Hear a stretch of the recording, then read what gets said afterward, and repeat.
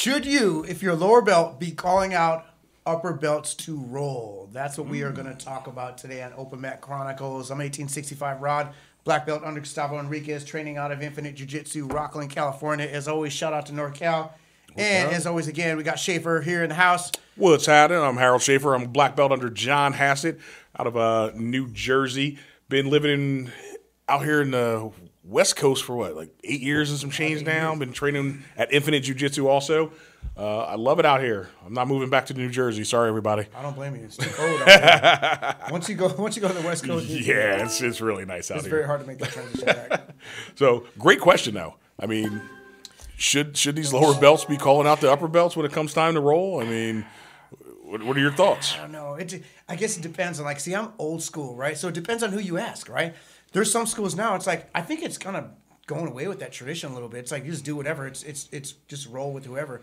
But coming from like where I came from, my mindset was like, you did to a degree, but not everybody. And it was a little bit nuanced. You kind of like, you had a little bit of that respect thing, and then depending on who the person is, right? For sure. Mainly, I'm going to say black belts. Not so much. I don't think I agree. A white belt could call it a blue belt or even a purple belt. No, I agree. But a black belt is a little bit different, right? For sure. And I might be a little jaded too, because like I'm an instructor, older guy, right? So like maybe I don't feel like rolling that day, right? And then I got this freaking white belt or blue belt call me out like, no, I gotta, you know what I mean? I gotta do it. So like I noticed like Professor, people don't really call him out, right? Right, for sure. But he'll bring, Gus will bring. He'll bring the smoke. He'll bring the smoke when he wants to, but it's on his terms. And I notice like when I run a roll, I'll go out, I'll roll with anybody on my terms. I may not feel like rolling with the white belt that day. Yeah. So sometimes I don't like it, but I try to deal with it. I accept it. It was okay. It doesn't bother me that much. But what do you think? I think that you shouldn't. Yeah. I mean, listen, again, you're talking to a guy who's pretty much from an old school jiu-jitsu school as well. I got a great freaking example of this. It was awesome. So this is a shout out to two people. This is a shout out to John Hassett and shout out to Dave Gill. Big, giant jack, freaking black belt now.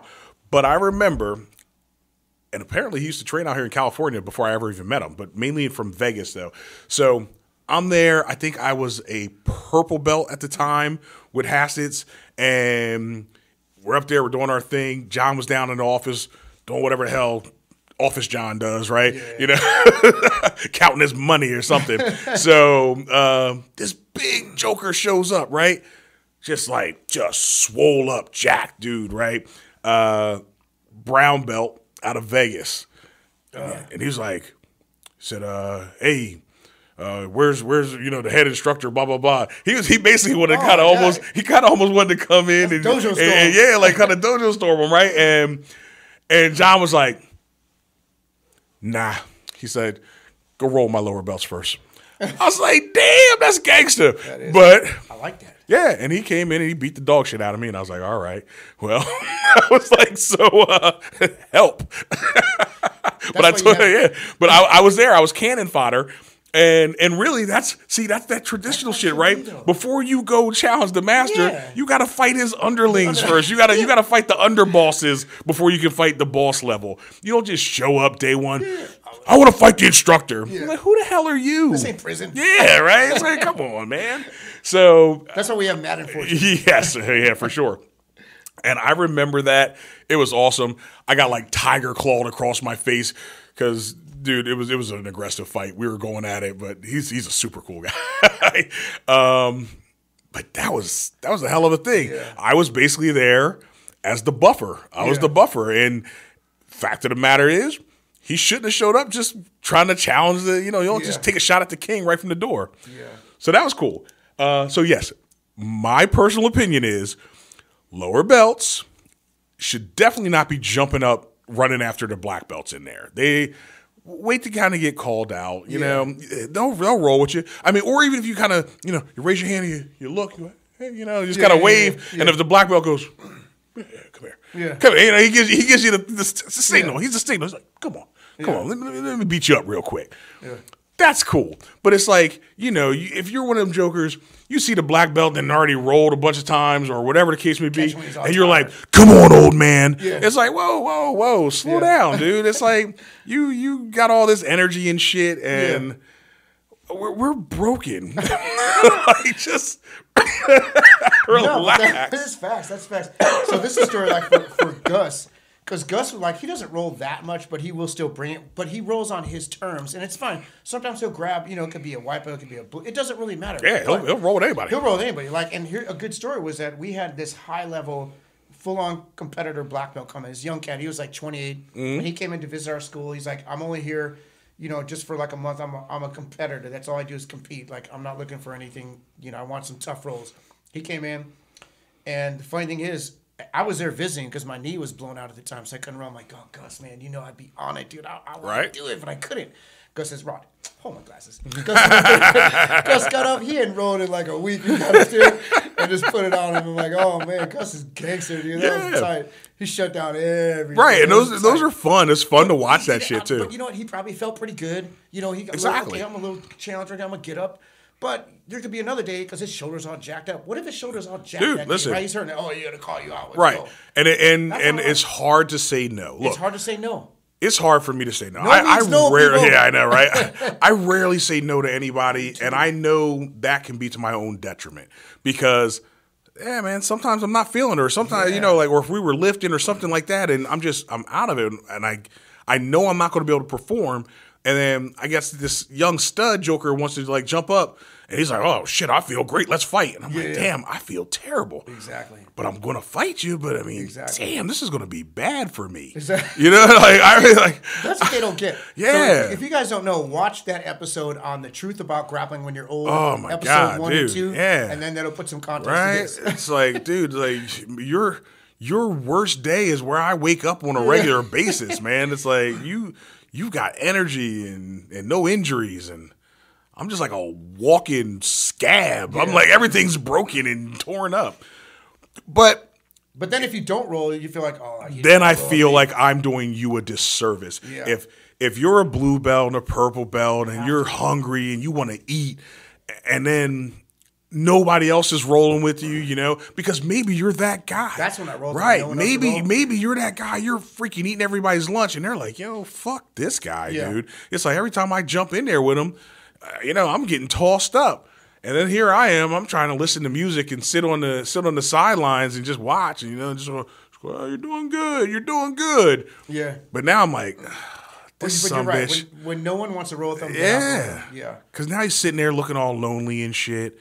And I'm like, all right, well, I'll be damned if I'm just going to have somebody sitting there and not have a partner. Or another example would be like the other couple weeks ago when the MMA guy came in. Right, dude. Tough, dude. I did not want to roll with him. I didn't either, but I had to get him first. I'm like, I got you. Let's just do it, right? Because I didn't want my guys to roll with him, and then I didn't. You know what I mean? And absolutely. He was totally fine. He was a great roll, tough dude. And it was safe. Rough. Oh, it was rough. He was super safe. Safe. But safe but dangerous. That's kind of funny you can say it like that, right? He had control. He wasn't going to snap your legs off or anything. He wasn't out to hurt you. But it was a good fight, dude. This dude out of what? Saudi Arabia, right? Dubai. Yeah, he was out of Dubai. Yeah, and holy crap, dude. I'm like, I already know this. Let's just do it. Come on. I was sitting out on the chairs off the mat, and I was like talking to somebody else, and I think I was talking. Was it Sean? I don't know, man. And I looked, and I was like, man, I don't even feel like fighting this guy. And I'm just sitting there, and then I'm watching, and I'm like, he's putting it on me. Oh, I'm like, I have to fight this guy, don't I? I'm like, because if I don't. It's like we have to. It's all bad, man. He flew across the entire world, and he came here to come train for a while. Dude, yeah. I was like, all right. So I put on my big boy pants, and I was like, all right, let's get it done. That's all you can do. And, man, it was a rough fight. See, to me, that's the obligation of a black belt. So sometimes you have to do it, but like for my own students coming in on a regular basis, right. I think they sometimes get a little jaded, and it's not their fault. This is the world they grew up in. But like for me, when I was coming up, I never even saw a purple belt until many years later. Facts. Like we had all our guys are blue belts. I started with John when he was a purple belt, and I had never seen a black belt it felt like for almost a couple years before maybe not a couple years, but it felt like a long ass time before I ever saw a black belt. In fact, the Megler-Reese brothers were probably some of the first black belts that I saw because those were John's instructors. Yeah. And and then also Stephen Maxwell. Yeah, like I think he might have been the first one. But I was like, holy shit, it's like a unicorn sighting, right? And right there, and I'll be damned if I would have been like, hey, you want to fight? Exactly. I'm like, who There's no way the I would've fuck done are that you? back then. There's I would no have way. never done No, that, now dude. they're comfortable. Like, come on, let's go. You see Yeah. it? White belts calling. Yeah, Like, calling out everybody, right? It's like, look, I've been training for 3 months. I think I can take you, old man. I'm like, Yeah. what?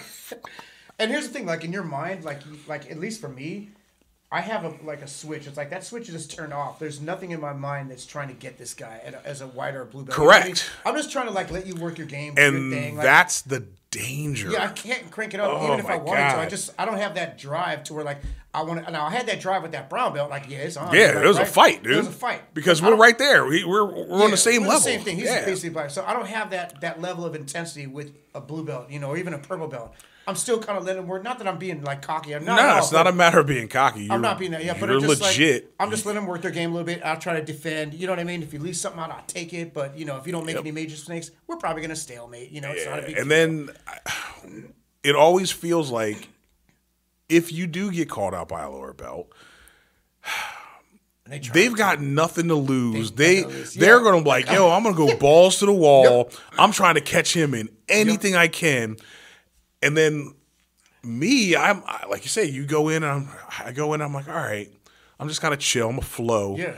But I can't even flow now because this guy's just like Exactly. coming at me like a freaking Tasmanian devil. Yeah. So I'm like, oh my God, I did not feel like doing this today. I just wanted to flow roll. I wanted to work some stuff out. Yeah. Maybe I'm nursing an injury or whatever the case. I'm always nursing an injury. But it's like maybe I'm just trying to chill. But I got this guy's like, oh, I'm about to catch this black belt today. And then it's like, damn, do I have to kick it up really and like just beat the dog shit out of you? I didn't want to do that. And now I'm probably going to have to work way harder than I felt like.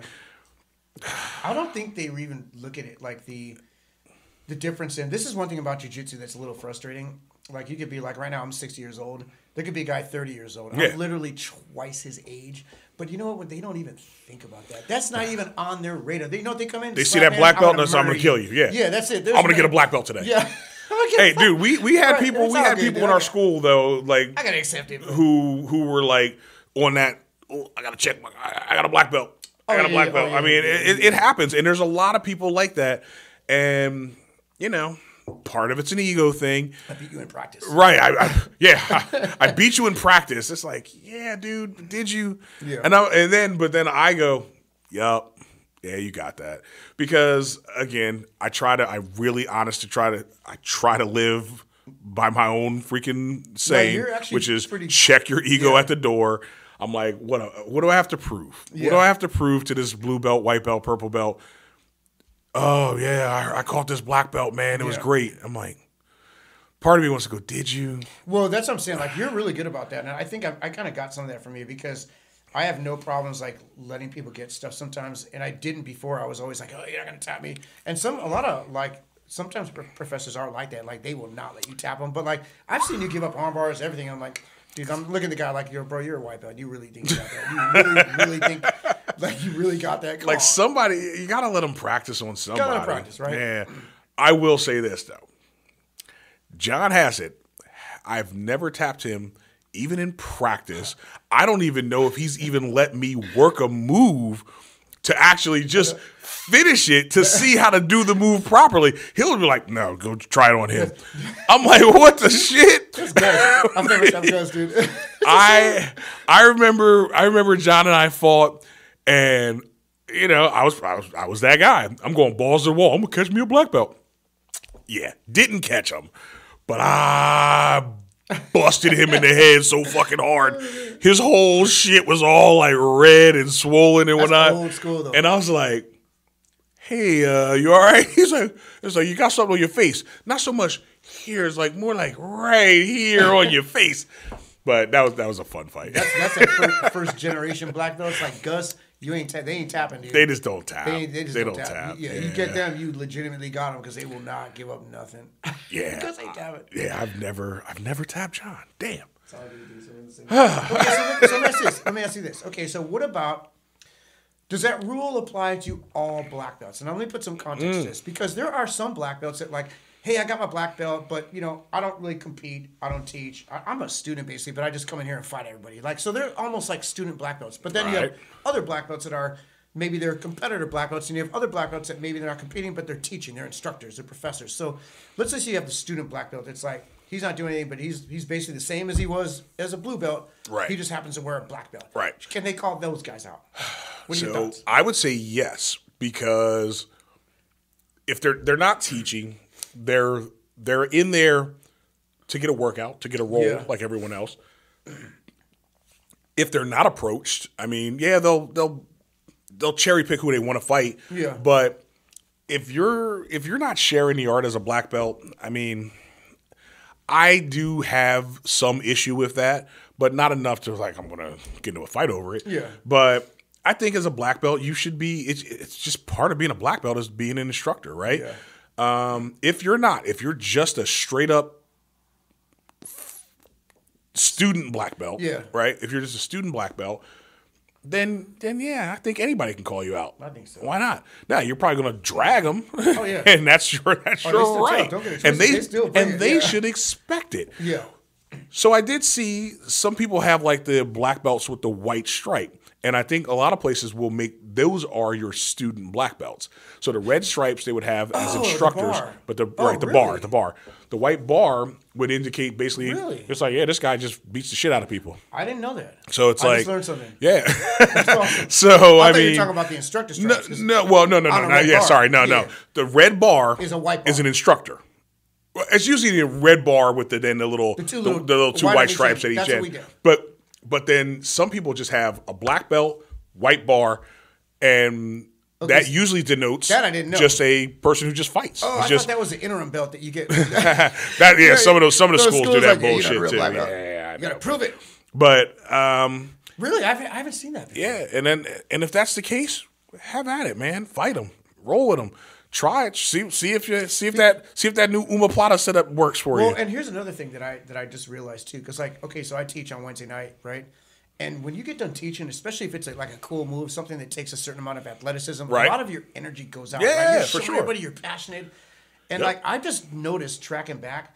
Like I don't have my best nights after teaching because I'm kind of tired, because like you put all your energy into like really. No, if you're doing a good job teaching, 100%. Yeah, you're dumping that energy into that, and the last thing I want to do is fight because now I want to after teaching, you want to kind of just see what everybody else is doing, make sure they're doing it right. Yeah, because I don't want to be the instructor that's like, oh, you never watch me, because then I'm the guy complaining about, who I used to complain about, right? So that's not what I want to do. I feel you. So I think as an instructor, you have to watch your students. I agree. And that means you can't be like... That means you're right. Oh, come on, man. Come on. It's like, to me, off subject, but on subject, to me, it's like the freaking parent who wants to be their kid's buddy. It's like, nah, you're not a fucking buddy. You're their parent. Yeah. So I'm your instructor. I'm not your buddy right now. Now, we can get some beer afterwards and we can be a buddy. But right now, I'm here to teach you. I'm here to share the art. And that means... I'll see what you're doing while you do it to this person. Exactly. So that I can get an understanding for where your flaws might lie or where your strengths are. Just the other day, right? We had our guy. We did something from not combat based, but whatever. He was underhooking the leg, and I showed him. I was like, oh, you know what? Just roll up on that shoulder, boom, and then you can snatch it into a takedown, right? Yeah. And that's a more athletic, smaller guy move, right? Yeah. I am not a small athletic guy. I'm a big athletic guy. Yeah.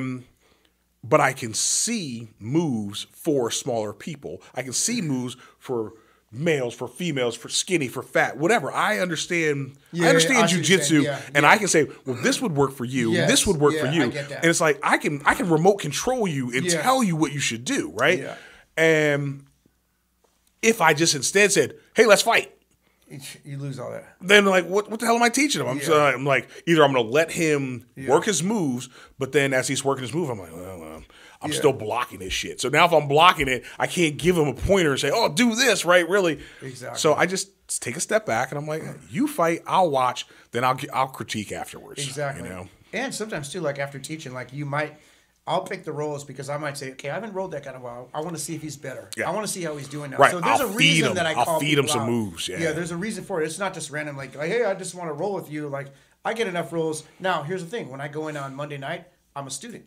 I go in as a student. I come in late. I don't do warm-ups. I don't wear my belt. I never wear my belt. I just come in like knees all here. Or normally it's no-gi, whatever. I just come in like, you want to roll? You can call me out then. Now it's all, For it's sure. all good, dude. But, you know, like on a teaching night, it's more, I think it affects me more. Well, it's like formal and informal, right? Yeah. If you're doing no-gi, have at it. Yeah. That's sport. Yeah. No-gi is sport. Yeah. When you start throwing on a kimono and tying up belts and then going in Yeah. all the ceremony, well, then it's more of a martial more art again. traditional. Then it's tradition. It's like, hey, it's like, don't just jump all over everybody and think, oh, I'm going to beat up this guy. Nah, man. So it's funny. Talking to a buddy of mine, she actually is a brown belt. And she was like, hey, you know, listen, she's like, nobody wants to roll with me right now. And I'm like, what? What are you talking about? She's like, well, did she just get her brown belt? no, she got her brown belt maybe 6, 7, 8 months ago, damn near a year ago. she's She's a settled solid in. brown belt, right? She's a seasoned brown belt and been training for at least 10, 11 years, you know, something like maybe more. Badass, like legit. But, and I know this is unfortunate, but guys don't really want to roll with her, partially because if it's a lower belt guy, not only will she keep up, she'll probably eat your lunch, right? She'll hit you. She'll hit you with the moves, man. She'll take you out, right? Even the bigger guys, right? You know, and they were kind of told like, hey, you know, watch trying to call her out because some people, again, they're belt hunting. They're like, oh, well, wait a minute, I can't catch this dude because, you know, we're about the same size, plus he's a brown belt. He's been doing it for a long time. But I could probably outmuscle this smaller guy or this girl who happens to be a brown belt. So I'm just going to freaking go at them. And again, I think that's also disrespectful. Now, if you're just trying to hunt just so you can say, I've got this brown belt, but then you have a massive advantage because you're twice their size and you used to wrestle and you used to do all this stuff. Yeah, you're being a douchebag. You know what I mean? It's like, have the respect, let them call you out. Yeah. But here was the flip side to this thing. She was like, I want him to call me out. And I was like, well, shit, I don't know what to tell you. I was like, you have to, I was like, then you need to stand up in front of that freaking group and go, yo, make sure you come here and you ask me to roll. I don't want to have to come chasing you down. Oh, I see. You know what I mean? Like sometimes you got to just put it out there. You know what I mean? So that was a hard one. I'm actually legit dealing with that. But she could call people out. She could for sure. Proactive, I think 100%. Yeah. But she wanted to be called out. Oh, I see. And like this was a conversation just within the last couple of days I had. Okay. And I was like, holy shit. And that was before we even talked about this this as a subject. It just happened to be. It ties in. So, damn, dude. So I don't know, right? Like, so everything I said kind of gets flipped on its ear, but there's always, what do you say, the exception doesn't make the rule. Yeah, it's the outliers, yeah. Yeah. But you're right. So maybe it's like from a white belt's perspective, and I don't want this to come off wrong, but let's just say there's a white belt guy, right? Yeah. If let's say he taps out a female purple belt. Right. In his mind, he's like, I got a purple belt. Even though the girl probably, maybe she's legit or whatever. Right. I'm not taking but away she's from 110 pounds. She's 110 pounds. And he's a 220. And he's like, oh, you know, I used to wrestle and I do a lot of deadlifts. Yeah. And he's not even factoring that in. He just got a purple belt in his mind, right? So I think that kind of goes away. And not only that, sport.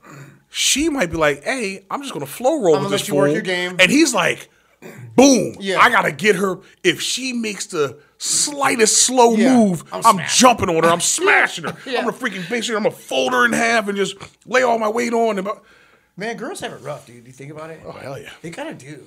Dude, that's going to be a whole... Because you know what, man? If you think about it... whole other topic. I really can't complain because I just had a little epiphany. Because, like, yeah, you can say I'm older, but I'm still I'm very strong for my size. Yeah, for sure. But still, think of it. Okay, so I think I would have an advantage over a girl who is 30. Right? Like, think of this way. Let's say you have a girl. Dude, let's say you have a girl, right? And she's state black belt. Right. But I'm still a black belt.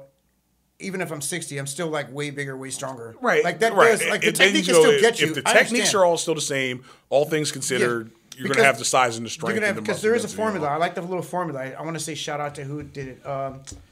Man, what's the guy's name from he's in Texas, little Polynesian dude. He's legit, dude. I like him. Not sure.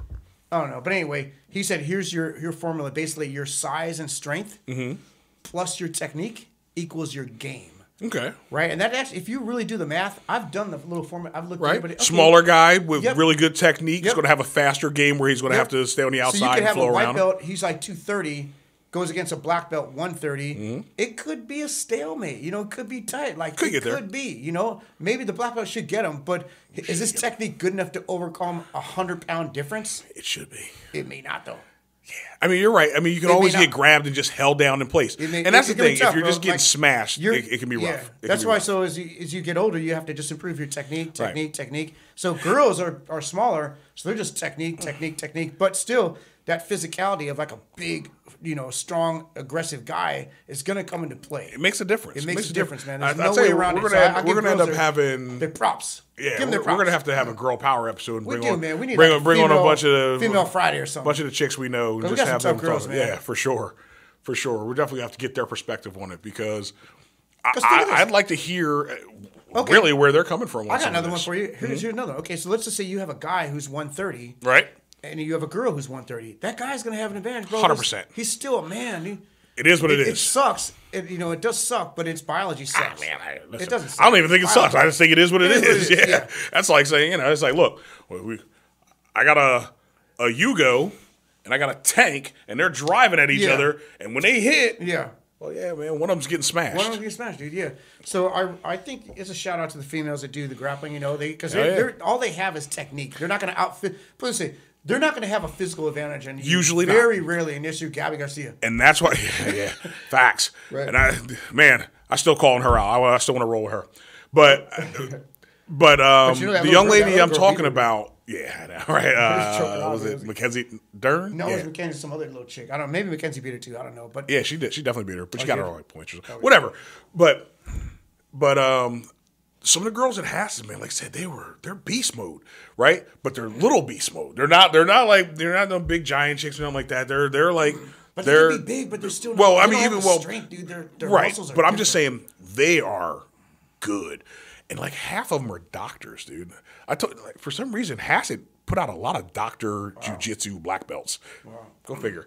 I don't know, there's something in the water out there. But yes, I mean, I really would like to have a couple ladies on and actually get their perspective on that as well. And let me put another caveat too. And I think it really matters more when you have jiu-jitsu fighting jiu-jitsu. Now, if you have an untrained guy, the girl's going to freaking dominate every time. And we saw that with our Amy. Girl, oh, Amy. man. She was like a pit bull. Amy was like a pit bull, man. I loved hanging out with her. Amy. Like, we would have some joker show up who's brand new, and it was just like, I'm like, Amy.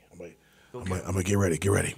Sick him. And then boom, she's on his ass, man. She's freaking choking the shit out of him. Yeah. I was like, yes. She was awesome. I always like to use Amy as a true picture of jiu-jitsu. It kind of is, like, man. it's like, this is like 115. right. I'm like, dude, think about it. You're a 200-pound dude. You jumped in. You're going to try to wrestle with this young lady. No, actually. And you're getting just tossed up. I have a better story because we had one time, this when Amy was training with us, right? We had a guy come in. He was like, maybe like 210-pound guy, big dude, white belt. Never, he was a newer. But he came in, he was being really rough with our white belts. And I didn't like that. So I could have went over and smashed him. But I said, you know what?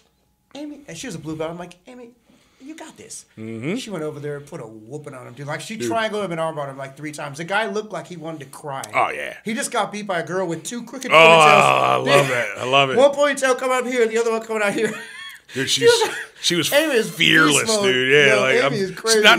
She is. Oh, she's still still is. fearless. She's still training, she's a right? purple belt. I think she's like a several stripe purple belt now. Yeah. So that's jiu-jitsu right there. That's the essence of jiu-jitsu. Absolutely. But now I'm saying, like, if Amy now, as a purple belt, goes against another man purple belt her size, it'll get ugly. It'll get ugly. He has an advantage right there. He has a physicality advantage if he's a bigger, stronger guy. Because, I mean, and then also if you want to see a too. great example of jiu-jitsu, when you flip it back to from a male perspective, our boy Wes. Smaller guy. Dang, Wes. Why you beast. bring him up? Because I think I mentioned before, like, he actually put me in a freaking walking boot for a while. Like, he caught me in an ankle lock, and I got Wes by at least 140 pounds. You know what I'm saying? Like, well, maybe not 140, but hell, close enough. Yeah. And we're going. And he dropped back, boom, caught that ankle lock. And I was just like, oh, shit, I'm crippled. And then, like, that was it. That was like, I was in a boot for like a month or so. That's awesome. You should have wrote West on the boot. I know, right? Shit. Awesome. I was still too busy freaking sulking and feeling bad for myself, walking around, can't even put any fucking pressure on my foot. It was crazy. But it happens, man. And that's technique. Yeah.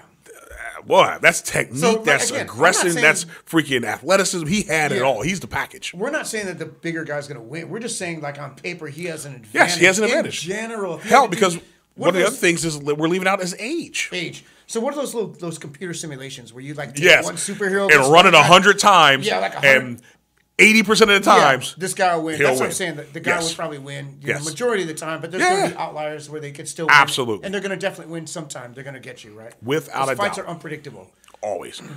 Ask freaking Tyson Fury. Ooh, that's right. He was just getting chipped up in that last fight. Yeah, it happens. All right, so let me ask this. So on that note, what's the final consensus on this? You're a white belt, you're going into a school, should you just straight up black belt? What's up? Right? What's your final take on it? What's your advice? And I'll give you my thoughts. I don't like it, but I would never throw it in your face. If you did it, I'm probably going to roll with you. Yeah. Ultimately, look, we're adults. You do whatever the fuck you want to do.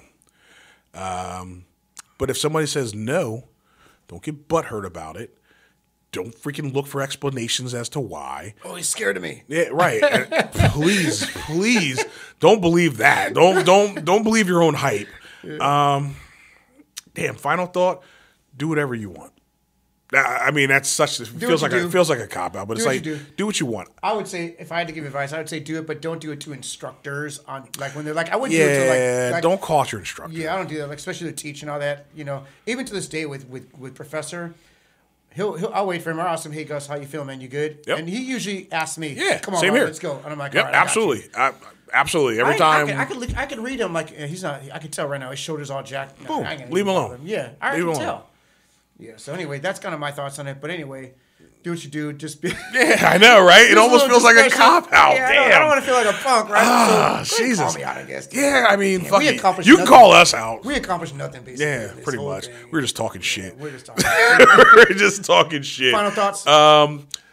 Get out and train. Do the damn thing. Freaking love jiu-jitsu. Try to love jiu-jitsu as much as me. Love it more than me if you think you can.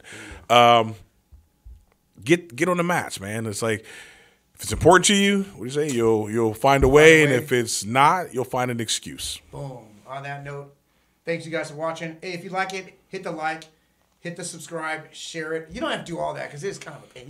Do all that shit. Say, though, do it. But it's a pain. But I at least do a like and a subscribe. That's not that hard. But we appreciate you guys. Absolutely. And we'll see you guys in the next one.